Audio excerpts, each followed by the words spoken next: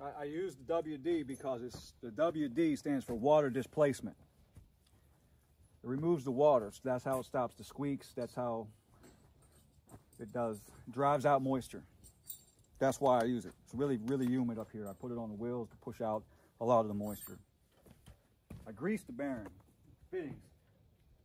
I use this on everything else that moisture would hang up. This is ½ inch.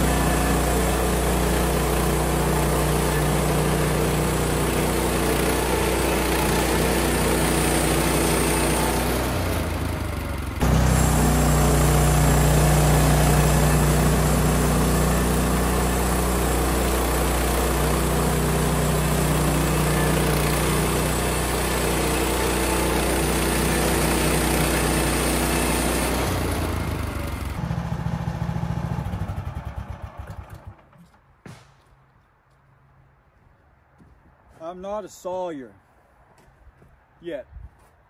I don't have enough hours on this machine to give anybody any advice. That is not my position. I'm not trying to mislead anybody into thinking I'm something I ain't. I have never owned one of these mills. This is the first one. I have, however, for a lot of years, I ran a CNC Anschroot, a CNC, computer numerically controlled, made by CR Anschroot in Troutman, North Carolina. Now, I ran that in a different part of North Carolina, and I have extensive experience with that and zeroing it, X, Y, Z, blah, blah, blah, parameters and everything else, tools, repairs. I did it all. I don't have any experience in sawing raw timber. It was already dimensional and ready for me to put on my machine in slabs. I'm not going to give any advice on that. I'm going to do the best that I can, and in a couple of years, when I feel that I have something valuable to say to the people, I will. But until then, I'm a novice on this, doing the best that I can with a tape measure and some construction experience. I'm making what I need.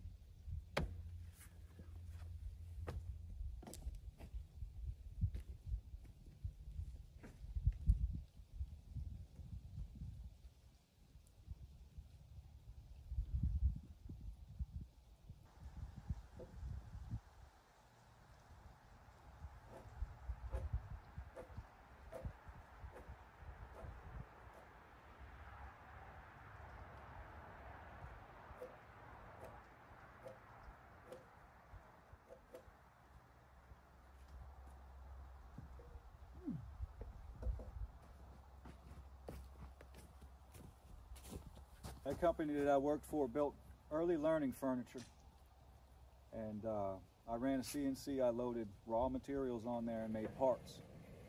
I ran them into the other part for finishing and some building.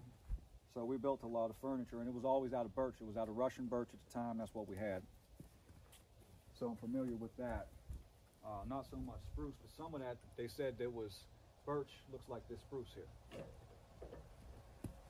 Yeah,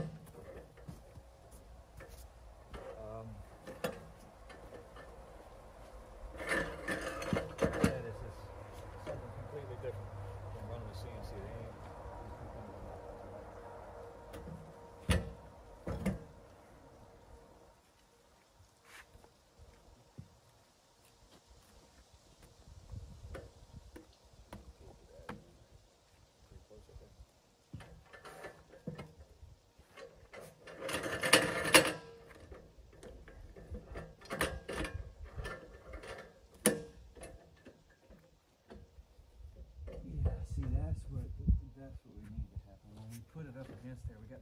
shove it forward into that piece to get a good I don't bite understand on why it's so difficult to work.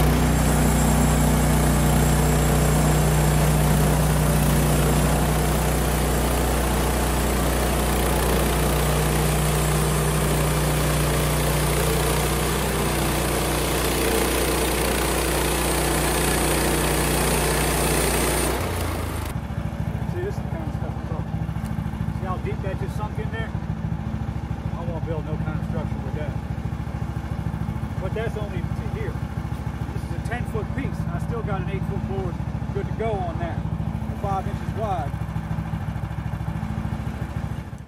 You want me to lay it out and cut them in boards? And we just knock it off with the chop saw? We'll just lay it out. We'll get the chop saw set up. We'll start stacking the roof. Man, look at that. Snowstorm up there right Is now. that a snowstorm on the mountain? I gotta get the knock. I gotta see that because I don't like it. Yeah, I got to see that because I don't like it. Yeah, that's about right, man. Not to say that we don't like that, we don't enjoy the winter time. I mean, it's kind of, that kind of don't make no sense to move to one of the most snow places in the world and not like snow. But it just throws a real big wrench at us being able to get things done. Gotta hurry, hurry, hurry. Every chance you get.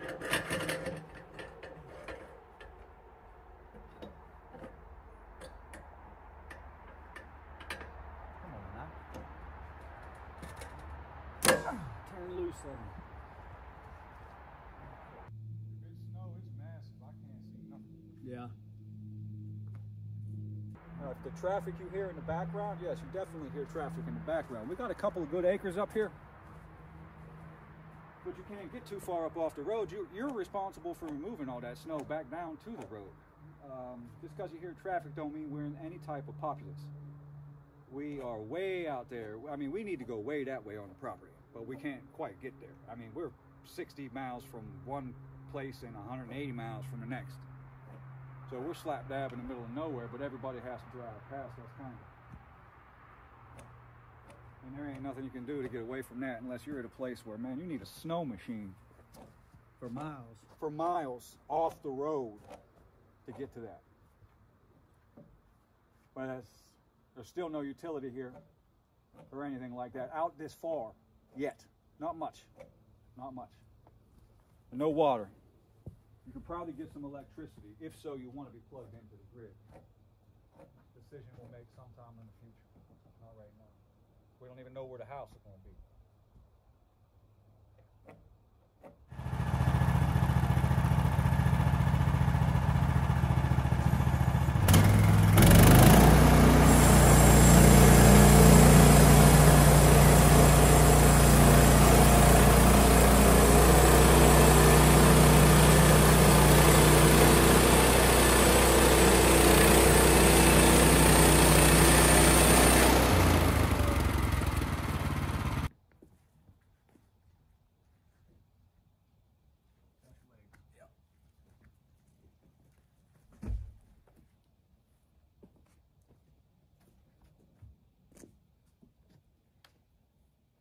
Open a can of mash.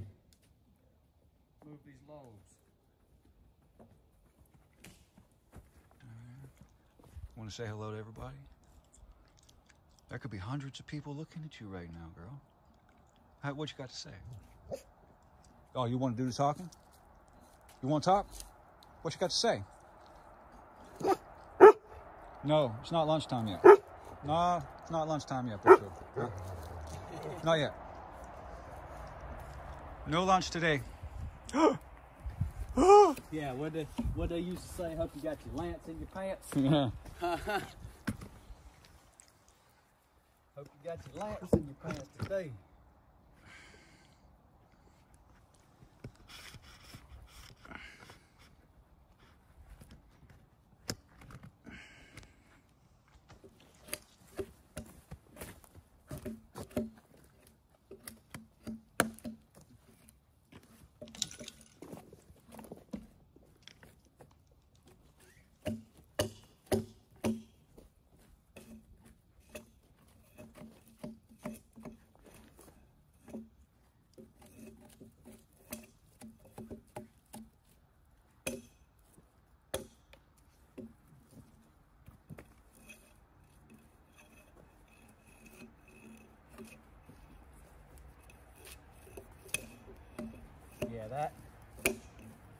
that's the stuff right there that you really don't want to be cutting with the mill, all that mud. It's really not good for it.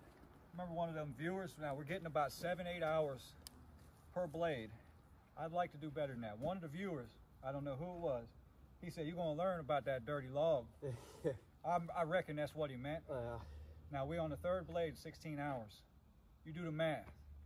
They're about 30 bucks a piece, but see, that ain't even really the real issue. Money is the issue, but at the same time, getting them all the way out here to where we are, there aren't any deliveries. Yeah. They had to stop on the side of the highway to deliver our mill. Yeah, and we had to go way down the road to do that, and it was a metal crate on the side of the highway, man. Yeah, they unloaded it with a pallet jack. They unloaded it with a pallet jack, and we had to put it on our trailer and pull it way up onto our property.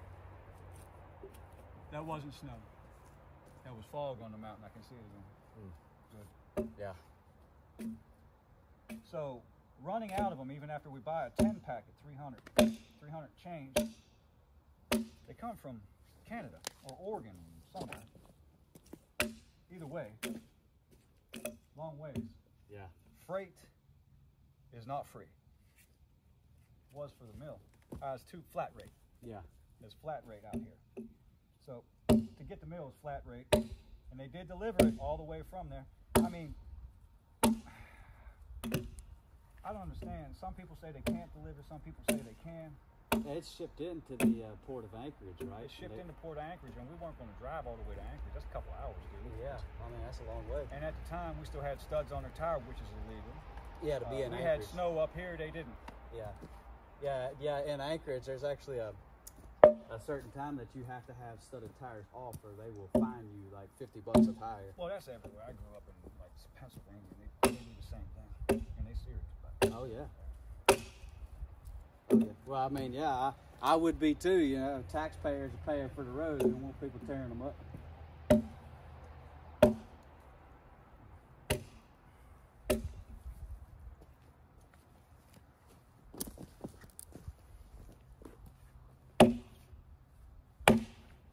I knock these off because for me, sometimes you see what they call them bunks, them green things with the stainless on it. It end up right there, right on top of this, which will hold it up and get you all messed up. But I try to knock some of that off, you know, get it flat, so I have a flat spot to start with, which makes it a lot. I lose less timber that way, I feel. And it's easier to cut it. I don't have to make multiple cuts to get a flat spot. So I try to knock a bit of a flat spot on it. Now, I don't have any way to wash these logs. Yeah, it'd be nice to be able to pressure wash them and then throw them on there, but that's a lot of water. Why am I make that mud? Yeah, we ain't got. I'll be standing in mud. Well, yeah, that and what hose are we gonna tie into? Well, we ain't got a well up here yet because, well, number one, putting a well in probably wouldn't do us any good. One, they run on 220.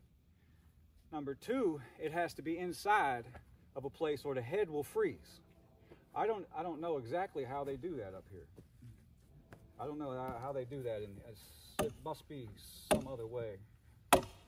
But to have a well at this point would barely be any use to us. We don't have a wood boiler yet. We don't have a way to be able to keep the head from not freezing. Yeah, well, it's impractical. It's when I build a house or a cabin, I'll put the well inside of there, or I'll build a thermostatically controlled with a boiler room. I ain't got to worry about that, but still getting it to the house. Now think about the frost line. It's got to be almost in the house, I believe. Now the viewers would know differently. Maybe if some of my viewers are in Alaska, but I don't know. What do you think, Corey? I think that a well, honestly, is kind of. I think it's not really too good of an idea here unless you're going to do it like that, like build it into the house, old school, like they used to. Put it in the garage. Anybody who's ever watched movies like that, you ever seen that scary movie where the girl was crawling up out of the well and stuff? It was under the house. That kept the the well from freezing because you're gonna keep the house warm. Yep. You know what I'm saying? You're gonna keep where you're living warm, so that'll keep the water unfrozen. But here, I mean, the elements are so severe, it would be frozen for majority of the time that we really needed it. Yeah. Need access to water all the time, but I want to. It's a big expense, man, and I want to do it right. Do it right for the first time. I don't want to put the well in and then have to build a house wherever the well is. Yeah. Or then you kick yourself afterwards. Maybe it'll have to be that way. Maybe I have to find water and then build the house around the well. You'd be kicking yourself afterwards like, man, I wish I hadn't put that there. I've never been in a modern house. They have them here. Not everything is a dry cabin. This isn't. There's actual cities and people here that have normal houses like you would see in your neighborhood. How do they stop their water from freezing? How do they stop their well from freezing?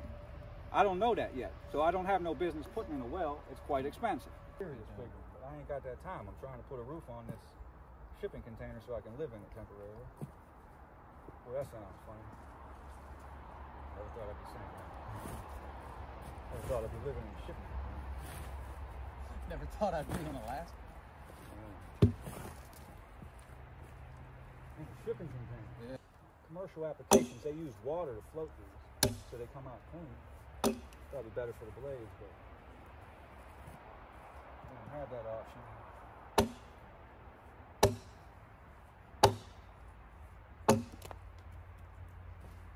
Yeah, it'd be nice to have a team of horses or something, man, but Hey, all that feed. Doug, from Doug and Stacy Off-Grid, he started out with a team of horses. He did everything with a team of horses. They pull them. They would sure pull them. People used to log He did horses. everything with them. Oh, yeah. He broke them.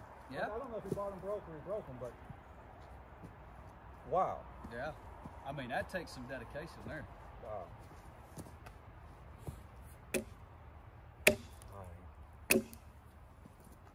That's old school, old school. Having a hard enough time trying to build structures. I don't know how I'd take that and build structures, break the horse, build the barn to keep them in. Yeah, or the fenced in area, because there's, I hate to say that, but I mean, there's some seriously predatory animals up here that might try to take advantage of a He's horse. in Missouri. Yeah. I mean, the wolves or bears, they really might try to get after your livestock up here.